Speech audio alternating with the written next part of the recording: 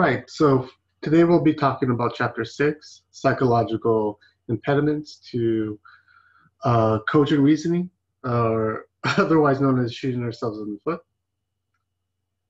And so what we're talking about in this chapter is a lot of psychological aspects to our thinking.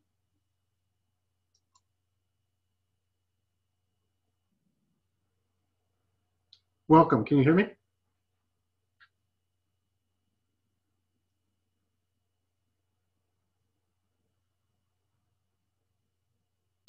Yes, sir, I can hear you. Okay. So I'm going to get started here.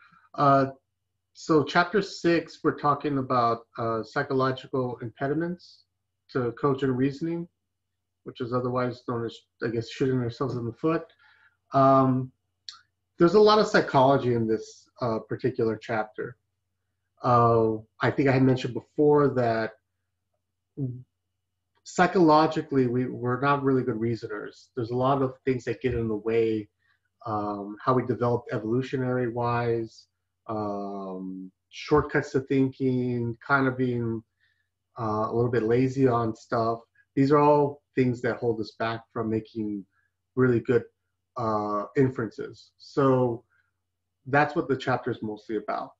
So in particular, they start talking about loyalty, provincialism, and the herd instinct. And this is where you see a lot of like evolutionary aspects that influence our thinking and how we work with others. So the first concept is that the success of the group we belong to in their competitions with others. So this is how we get our basis for loyalty, is that you could see on a survival scale that, it made sense to kind of group with other people, right? That's why we have sort of like this, our most basic, I think, is our family, right? That already it's like, well, who's part of our family, who's not? And we take kind of special care to look out for people who are in our family, who we consider family, right? The second is that then it kind of leads into this herd instinct, right? Where it's like, okay, well, I'm loyal to this group, and that means that we operate as a group. So it's not me as an individual so much, but as this is the family, right? And it makes sense on some aspect. In some cases, this is where I think the difficulty lies, is to identify what situations where this kind of mentality or this kind of approach is working for us and when it's working against us. So on the pro side, when it's working for us, you can see that in our chances for success in any sort of project or anything that we do. So if you have family and friends, if you have that group that's helped supporting you, it actually makes things a lot easier, right?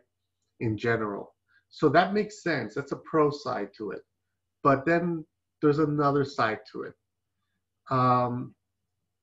This is where we have a bit of cultural lag. So what they mean by cultural lag is that we take these traditions, these beliefs, or whatever we have, and then maybe they're not useful anymore. Maybe they've worn out their use, but we keep them around because it's kind of part of our tradition. But this can hurt us in a lot of different senses. So take, for example, a family, let's say maybe it was useful to kind of maybe acquire things when, or make use of anything that you had.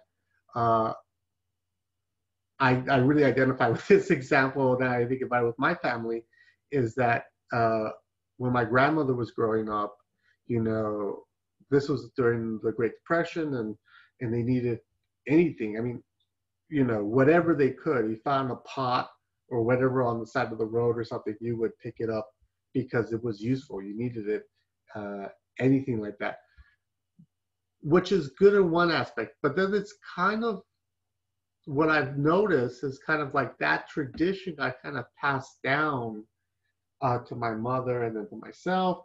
And then now it kind of like we become kind of pack rats. So, and so it's like, well, wait a minute. I already have like 5 pots at home. Do I need another pot? Uh, I already have, this or that. Why am I kind of hoarding this? And so that's kind of an example of a cultural lag where we tend to keep those old beliefs going around when it doesn't quite make sense anymore. So it's a different context or a different situation. This can also happen, I think, a lot in a lot of moral issues as well. So whatever your grandparents thought was right or wrong, you know, they kind of want to keep it that same way. They don't want to change their beliefs. They don't want to see people maybe in a different light. uh, what was acceptable, what was not acceptable back then, but what is acceptable now. They might be really resistant to be more open-minded about that kind of stuff. So that's what they mean by cultural lag, and kind of that herd instinct that you want to kind of like that loyalty to this group, and you kind of want to keep that thing going. Are there questions so far?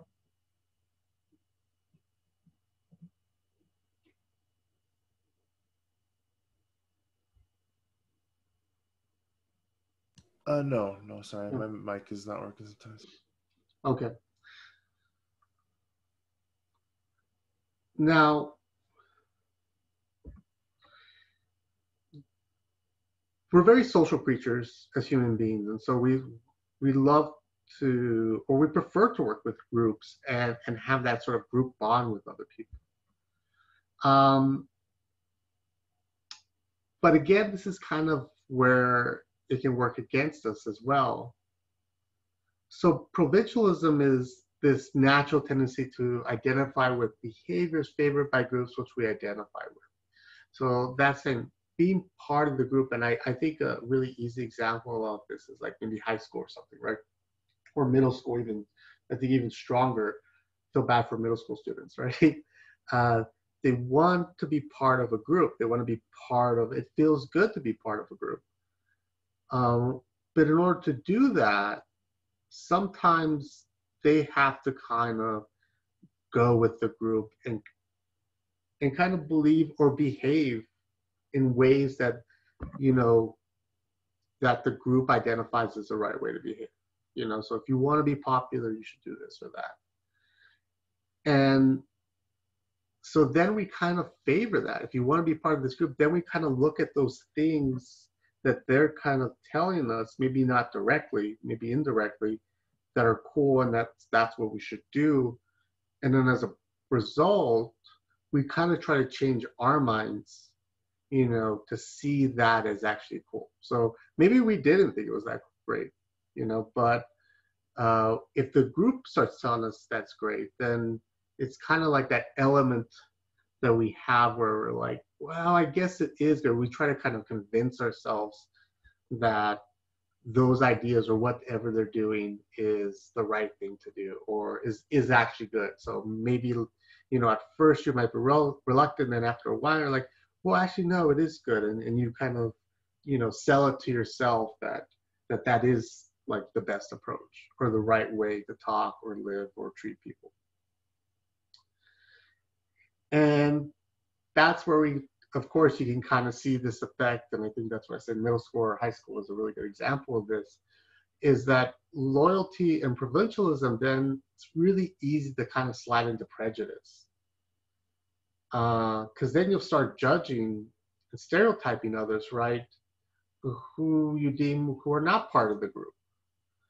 Or you might even overlook things that people do within the group. You don't want to call them out. You don't want to kind of point out things that aren't that great about the group. So if someone in the group makes a racist comment or a sexist comment or something like that, and they're part of the group, you kind of, let it slide more because they are part of your group of friends. They are part of your circle. but then you kind of see that you kind of allow that sort of um, prejudice to kind of those beliefs to kind of like foster. And then again, this kind of works with going back to provincialism is that, well, then you kind of say, well, maybe they are like that. So, you know, that's kind of the insidious part about all this is that when the group starts thinking a certain way and you don't want to criticize the group, you'll start to kind of like, again, change your mind and say, well, yeah, maybe they are right. Maybe all those people are like that. So you want to kind of characterize that, or you might, even in the face of alternative evidence. So very simple example, if the group is saying, all teachers are assholes or something, right? You might actually have a favorite teacher or something, but you kind of go along with it. And then you're like, well, my favorite teacher, or whoever you're thinking about, is like, well, they're not like that. But then it's kind of that group pressure of like, well, maybe they are, or you'll try to see it in a way where it changes your mind. And that's where we start getting to issues of scapegoating. So when you scapegoat somebody, is that you're putting all the blame or the errors on somebody as a kind of way to deal with it. So if there is a problem, well, then it's easy to blame somebody for all these problems. And that gets us into a partisan sort of mindset. It's us versus them. So there's two parts, right? There's this group and us. So that in-group, out-group thing starts to take kind of hold. And I think easy example is politics right now. Absolutely easy example. I think this is what I was talking to with a friend the other day about social media and our consumption of social media and what we read about the news and how we respond to the news. I see that very much right now in that when people kind of divide themselves. So it's not even necessarily all the time that somebody else is calling them something, but sometimes we divide ourselves into that group of, well, I'm liberal, well, I'm conservative. And these terms I've noticed, have nothing to do with politics, or less to do with politics, in the sense that somebody like a political philosopher will talk about liberal and conservative. Instead, we've kind of like used these words to describe two types of people. And that's where we get into, well, I belong to this group, and then there are others. And there are many there are many situations where online I've had a disagreement with somebody, and they say, "Oh, well, you're conservative," or "Well, you're liberal." You say, "Well, I never said I was either. I just disagree with what you're saying." And this kind of throws them off. It's like, well, wait a minute. They already came with the assumption, the stereotype that, if you disagree with them, then you must belong to the opposite group that they consider themselves. When in fact I say, well, no, I don't really, feel like I belong to either group. So it's not really a group issue. It's something else that I'm pointing at that I disagree with. And this is what I think the book is trying to kind of communicate as well, that to be a good reasoner, you need to have an open mind and then actually admit, which is going to be a very difficult thing, and we'll talk about it right now, that somebody may be of the opposing group. So if you're conservative and you don't like liberals, or if you're liberal and you don't like conservatives, that the other group might have a point about something. It's like, oh, wait a minute, this person actually made a good point on that issue, even though I don't see them as part of my group. And that's really, I think, kind of hard for human beings to do, is to kind of put those personal feelings aside and say, do they actually have a good reason or good argument for something? The other aspect psychologically that might hold us back in certain ways is superstitious beliefs. Some of them are kind of benign. They're a little funny, kind of silly, like a rabbit's foot or something. But other times people get really, uh, I want to say, committed to their superstitious belief that, you know, they can't fly on a plane unless they have their favorite shirt or something with them, or it it can go from silly to very serious, I think, within that spectrum. So how they define in the book superstitious belief, it's a belief that's based on biased evidence or on a small or unrepresentative sample. So the why that's different from a sensible belief, because both sensible beliefs and superstitious beliefs are based on some sort of evidence. It's like I saw something that convinces me that this is true. But the difference is that with superstitious belief, it's what we call cherry picking. It's you're picking the situations that already fit with your belief. You're not looking for the situations that go against your belief. So that's why it's really biased. Uh, and essentially, it could be unrepresentative or very small. So if somebody is convinced that if they wear their favorite football jersey, that every time they do, their team wins. And what could be their sample? What could be their experience? Maybe the last Super Bowl, it was true. They were wearing that particular jersey and their team won. Maybe the first game of the season, they were wearing the jersey again and the team won. And what they tend to do from those particular two situations is then they generalize, right? And say, well, it's proof for me. They won the Super Bowl. They won the first, game of the season. And I had this jersey. Well, I don't want to take this jersey off every time they play. So we start kind of like cutting, and notice this is where I think it's really interesting psychologically that you can't just characterize people and say, wow, that's just really silly or that person's really stupid to believe that. Very smart people can be superstitious. It is something about our human psychology where we look for patterns, we want to believe certain things, and sometimes we do so much that we're willing to ignore evidence or other things that go against that. So that's where we get to the concept of wishful thinking.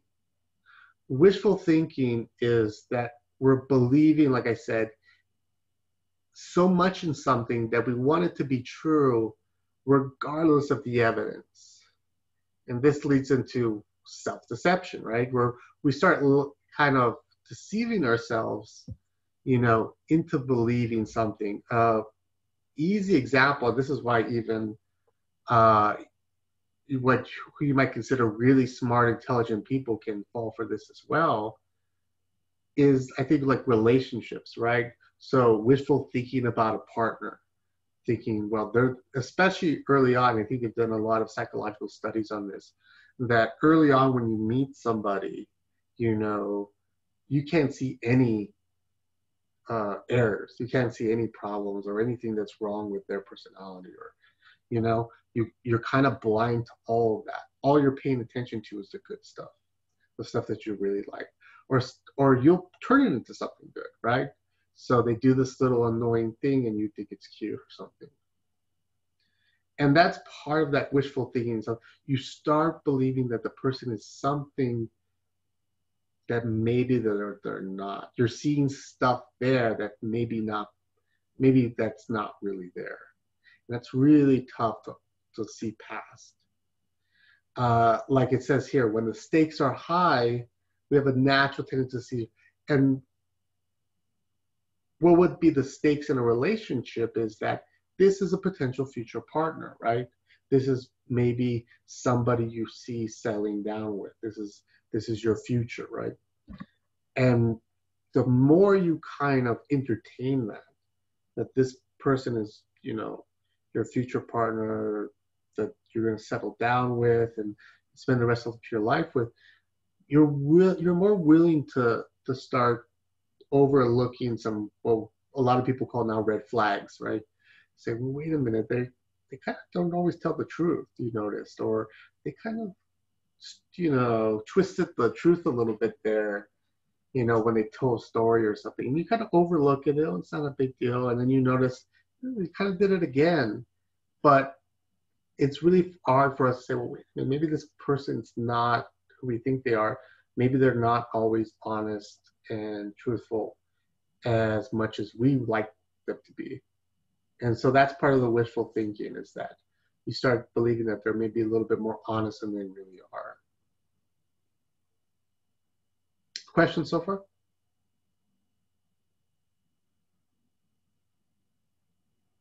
No, Yep. everything's clear.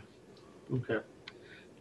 And then, so the next step that happens psychologically too is rationalization. And this is what I was kind of touching on right now, is that in order to keep up this image, this idea of somebody or something, right? It could also be with objects too. So what they call buyer's remorse, like when you buy a car and it's not really what you wanted, but then you kind of like, instead of, admitting that maybe this is not what you really wanted, you'll kind of try to tell yourself that, oh, no, no, no, it's actually better, or it's even more than what I wanted. You'll start to kind of make things about the car or something, uh, features or add-ons, or things that you say, oh, well, you know what, I even like this better. So now you're looking to kind of keep up that belief that you didn't make a mistake. And that's what we talk about when we talk about rationalization. When you ignore, deny unpleasant evidence in order to feel justified, right, in what you're doing. And relationships, again, I think, are a really good example of this, where we try to justify an act that violates our own personal code. So for example, if you wanted to be a really honest person, and then you notice your partner kind of like is not so honest, and they kind of rope you into this dishonesty, right? They kind of expect you to go along with the lie.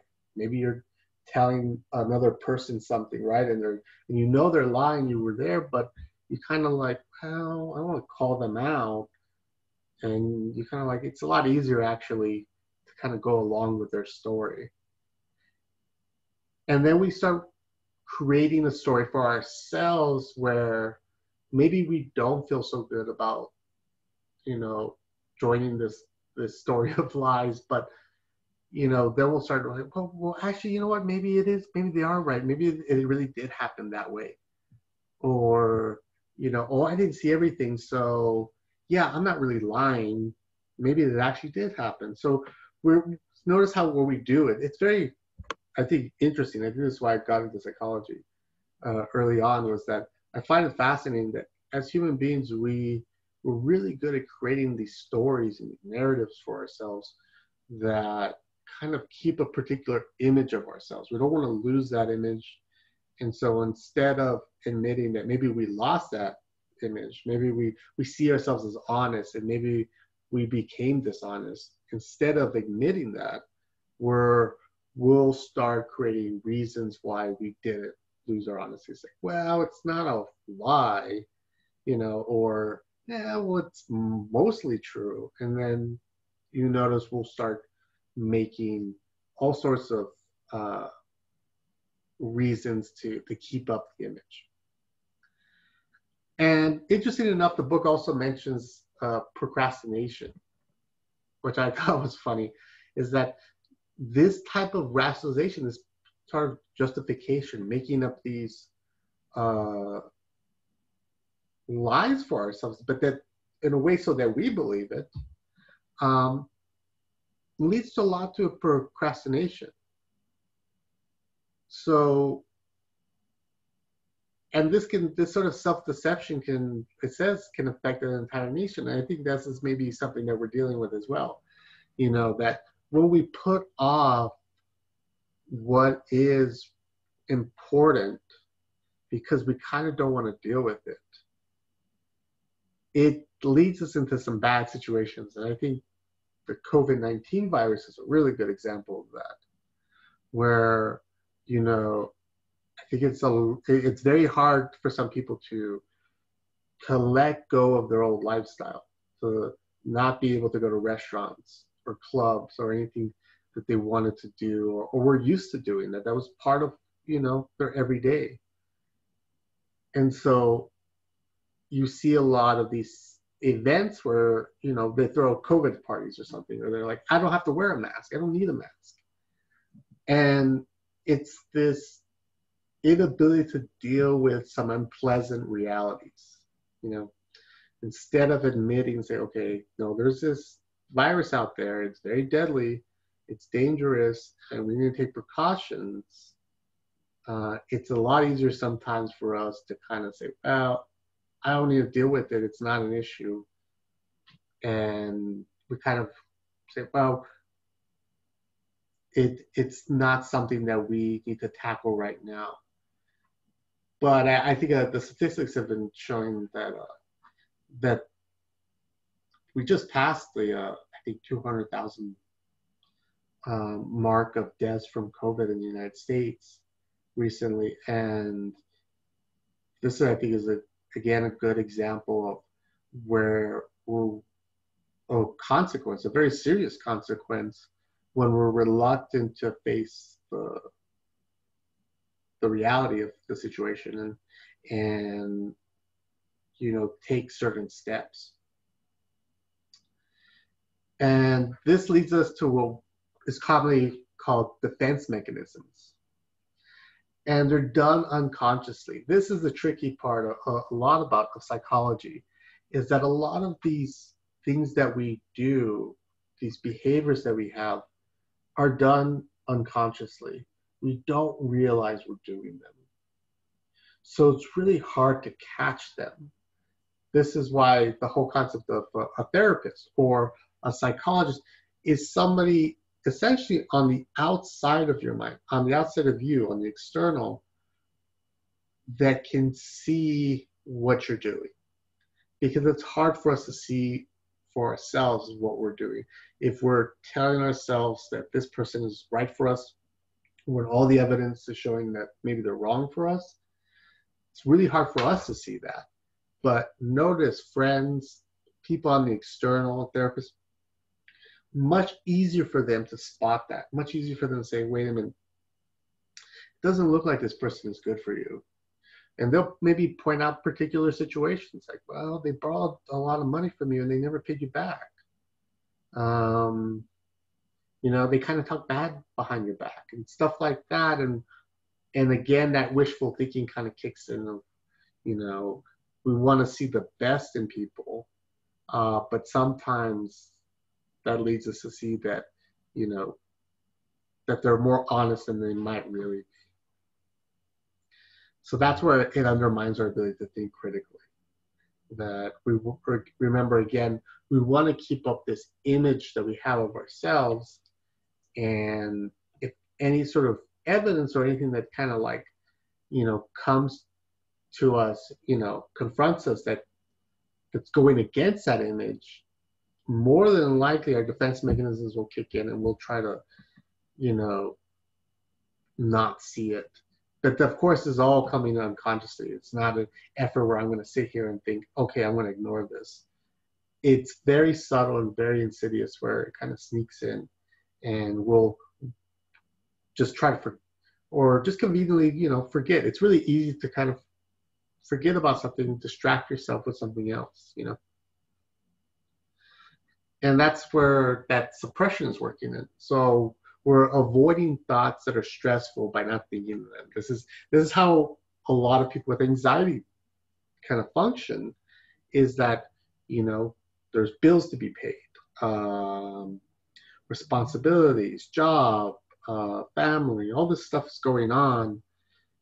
And it's really stressful situation.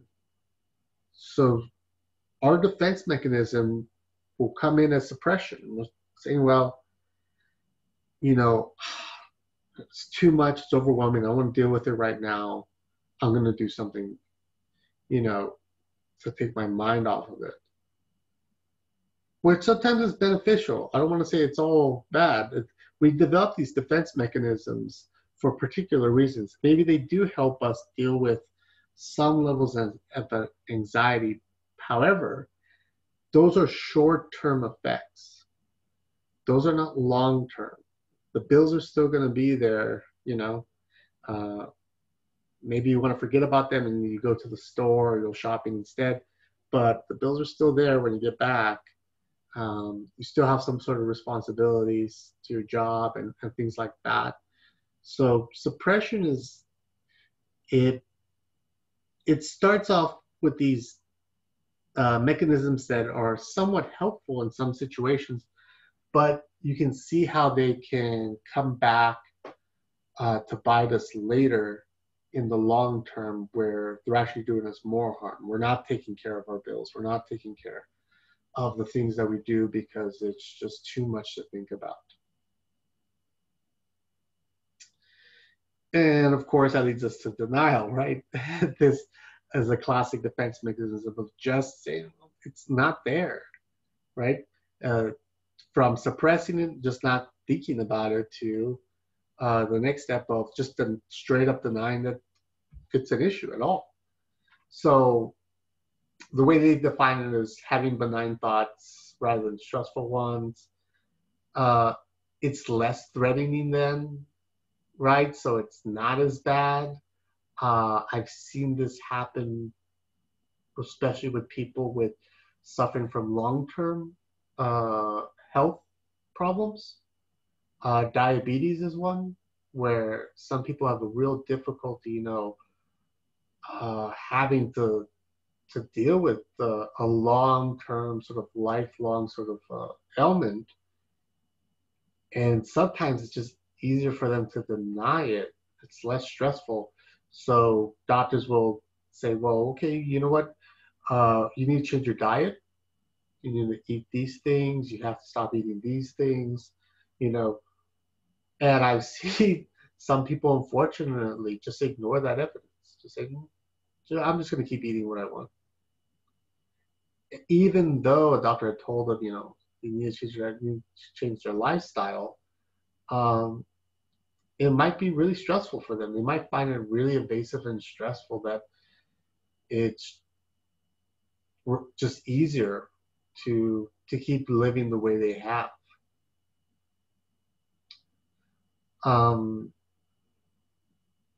Also, too, right now, politically, I would point out, you know, that's I think there's a recent situation with the passing of Ruth Bader Ginsburg that some politicians have claimed before that we shouldn't elect a Supreme Court judge until in an election year, and then until after a new president is elected, and then now have changed their story and say, well, you're putting words to my mouth. I never said that. And so I find it interesting. These are good examples of where some people just go straight to denial, even though on record, they said that before, there's documentation. Those straight deciders say, well, I didn't really say that, despite that evidence. So human beings, like I said, we're these mechanisms, these aspects of ourselves developed for particular reasons. They didn't come out of nowhere. They served us some purpose in maybe calming ourselves down, dealing with anxiety in some cases. But I think we're seeing a lot as maybe our interactions in the world are getting a little bit more complicated. Our space and like who we interact with, social media, all these things that civilization hasn't really dealt with before, can become really overwhelming. And this is where some of these defense mechanisms might actually do us more harm than good. So two responses to this, right, is that humans do deceive, and that can lead to wishful thinking, right, which what I was saying is could be harmful. And self-deception wishful thinking can provide important survival benefits as well as harms, is that point I was making as well. That, maybe it is helpful that it helps us deal with stress or something to kind of ignore an issue for a little bit. But we have to also think about, I think this is a hard part psychologically, to think about things in the long term scale, that, like I said, the bills are still there, even if you don't want to deal with them right now. And I have some bills too right now that I'm thinking about. It's like, oh, I have to deal with all these bills. You know what? I'm just gonna go eat instead or something. And eating feels good, or something like that feels good. And but it doesn't take away the problem. So that's something that we need to take into consideration, is that a lot of us suffer from anxiety. Sometimes I get anxious as well. I'm a human being, like anybody else. I'll get stressed, doubt, right? Should I do this? Should I not do this? But that anxiety is not going to go away unless we kind of deal with it, right? There are some interesting cases, I think, psychologically, though. If you take an intro to the psychology course, definitely we'll probably talk about this. The placebo effect. And if you're not familiar with what the placebo effect is that when you do trial studies of medication or any sort of treatment, that we also offer a placebo, a fake medication or a fake procedure or something. So what they're looking for is to see if the effect also really comes from the drug or the treatment, or is it just kind of coming from, well, since I believe it works, since I believe it makes me feel better, it'll make me feel better, sort of thing, that wishful thinking, right? So that's what you do in a lot of studies. You don't tell the person whether it's the fake drug or the real drug, so you can see if actually gauge if there are real responses of the real effects.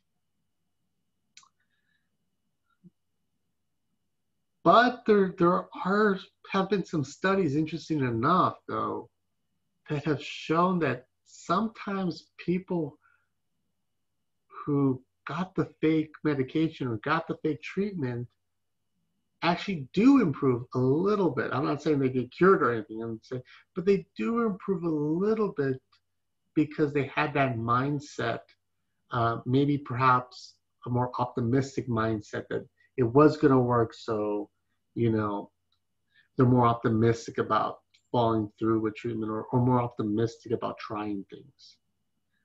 So in that aspect, it can help us in certain cases. But to my knowledge, I don't think there's any case or situation where the placebo cured anybody, though. That belief cured anybody.